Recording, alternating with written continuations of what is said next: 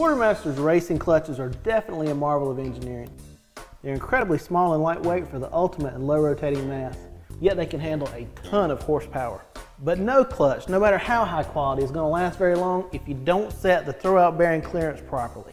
Throwout bearing that's set improperly will never let the clutch fully disengage, or it will never fully engage it. Either way, it's going to wear too fast.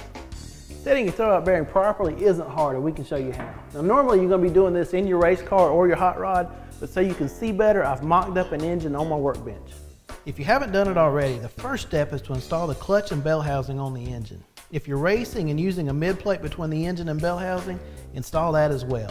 Everything must be installed exactly as it will be on final assembly. The throwout bearing needs to ride at a specific depth on the transmission's input shaft. Quartermaster sells the support rail for this purpose, but you don't have to use it if you don't want to. They actually provide plenty of washers so you can set the depth yourself.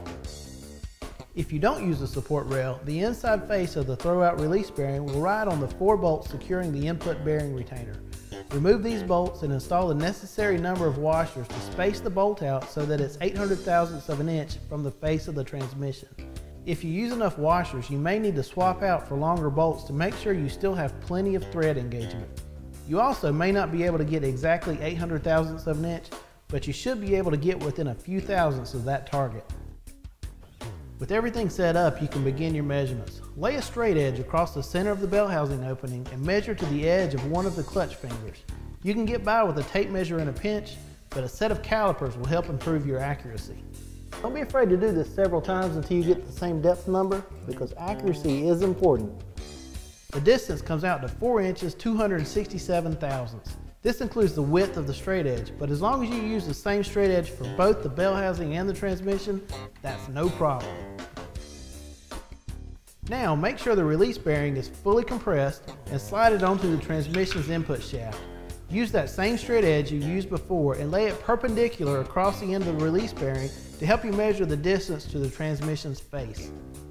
And just in case, measure both sides to make sure they are equal so you know that the release bearing is properly aligned. The distance from the end of the release bearing to the face of the transmission, including the width of the straight edge, is 4 inches 152 thousandths. So to find the release bearing clearance, subtract that from your first measurement on the bell housing. The difference in this case is 115 thousandths of an inch. Now admittedly, we got pretty lucky because the 115 thousandths of an inch of clearance that we had was right in the middle between the 100 thousandths to 125 thousandths of an inch that Quartermaster recommends. But if you find you have too much clearance, the fix is easy. All you have to do is push out the piston and use some of the shims that Quartermaster provides. They've got a variety of thicknesses and you can measure them out to find the right shim stack height that you need. Slide it over the piston, reassemble the throwout bearing, and repeat the measurement process until you get between 100 to 125 thousandths of an inch of clearance. After that, you can complete final assembly of your transmission and clutch and you're good to go.